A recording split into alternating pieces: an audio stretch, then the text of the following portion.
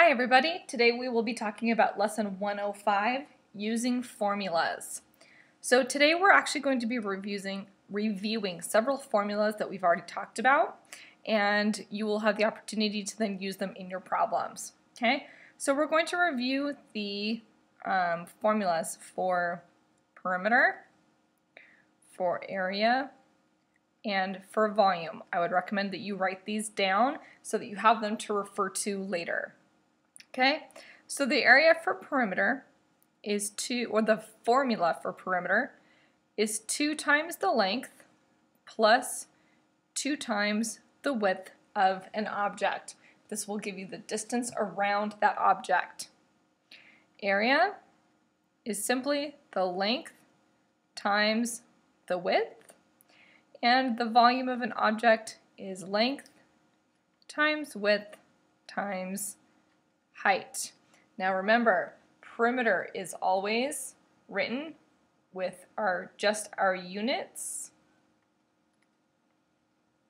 Area is units squared, and volume is units cubed. Okay, so now that you have those written down, let's go ahead and look at example number 1. The Jacksons have added a dining room to a corner of their house. Mr. Jackson purchased crown molding that will be installed at the intersection of the walls and the ceilings of his dining room. Crown molding costs $5 per foot to install.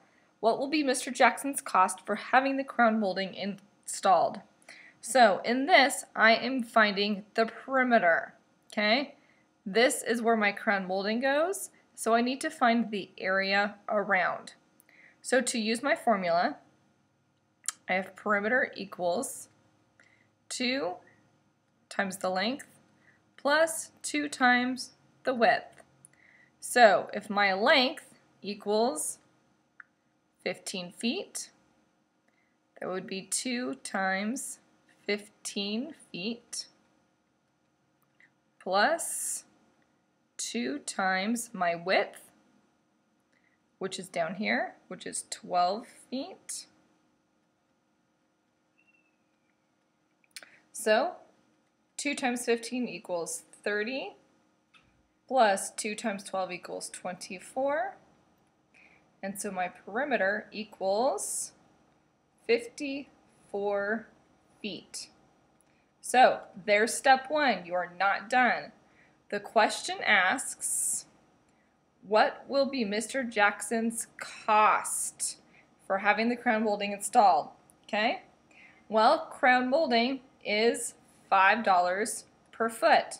So now that I know my perimeter is 54 feet, now I need to multiply that 54 feet times $5 per foot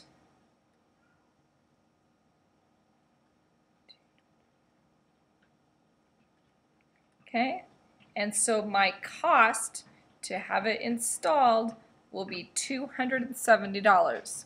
So $270 is the answer to my problem.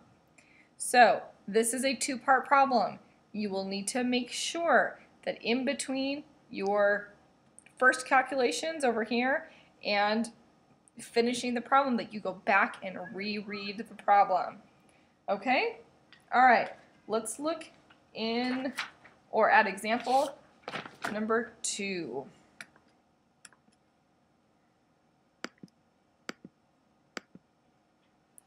Okay, example 2. Mrs. Jackson wants to buy carpet for the new dining room floor. How many square feet of carpet are needed to cover the floor? So, we know that this is going to be an area problem. Area equals length times width. So for this one, my length, well, actually, okay, here are my 2. My length is 15 feet. Times my width is 12 feet, and 12 times 15,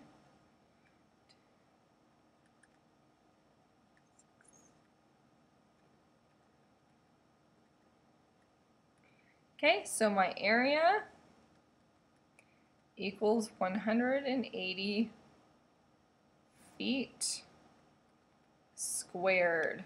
Okay, so this is how many square feet I need to cover the dining room. Notice that again, this is an area, so my feet are squared. Okay? All right, example 3.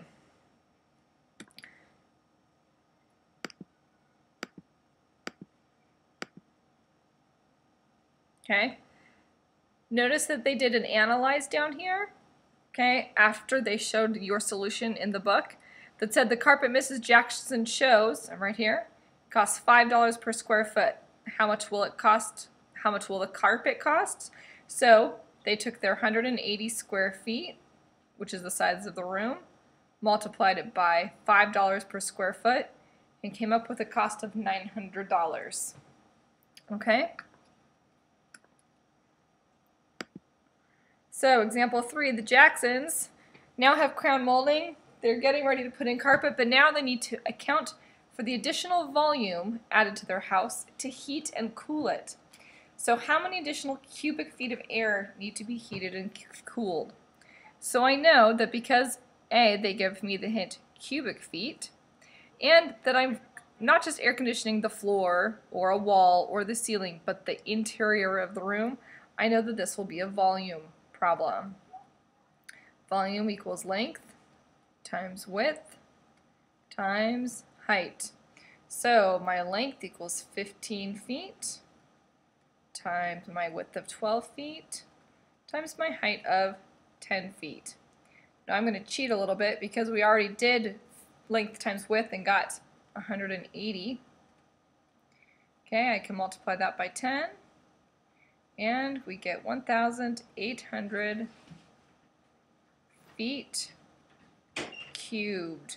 So my volume is in cubic feet. Okay? All right, example 4.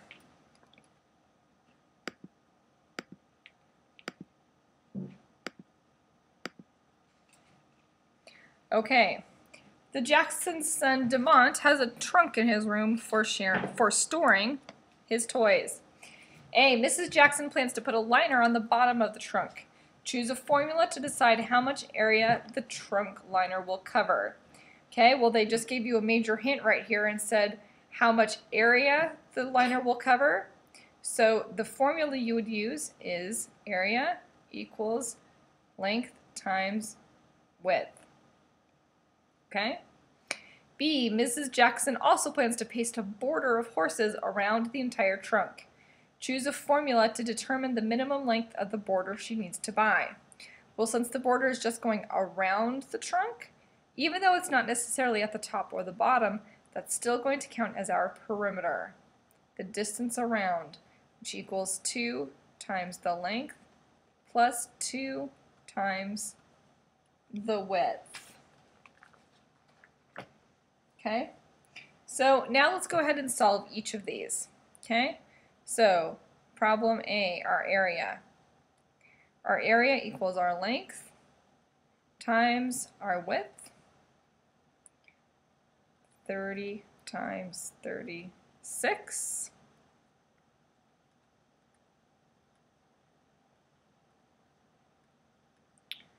And I get 1,080 inches squared. Notice this is inches, not feet, centimeters, yards, anything else. Make sure you pay attention to your units. Okay? I want to erase that, but never mind. Okay, and then the perimeter. We have perimeter equals 2 times the length plus 2 times the width. 2 times 36 plus 2 times 30. Okay, 2 times 36 is 72 plus 2 times 30, which is 60. And we have 132 inches equals my perimeter. Okay? So there we just took the information, we found the area, we found the perimeter. Make sure that you write down the formula you choose first and then plug in your numbers. Okay?